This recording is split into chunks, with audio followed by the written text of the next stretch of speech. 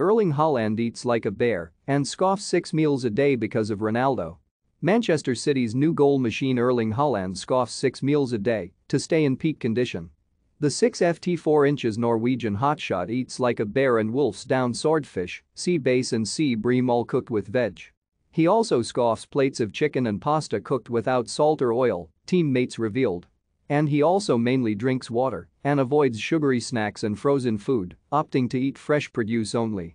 His dad Erling Haaland, who played for City from 2000 to 2003, says the diet started after Patrice Evra told him about Man United superstar Cristiano Ronaldo's diet. The ex-midfielder said, "I had to be determined to make it in the game. But Erling made all the sacrifices, leaving home at 16 to move to Molde, and he is a lot more professional than I was." He was told a story by Patrice Evra about a lunch he had with Ronaldo and Cristiano had fish, nothing else. Erling now tries to do the same things because Ronaldo is still at the top of the game, so it shows the value of doing the right things. Who will score more goals next season, Haaland or Ronaldo? Let us know in the comments section.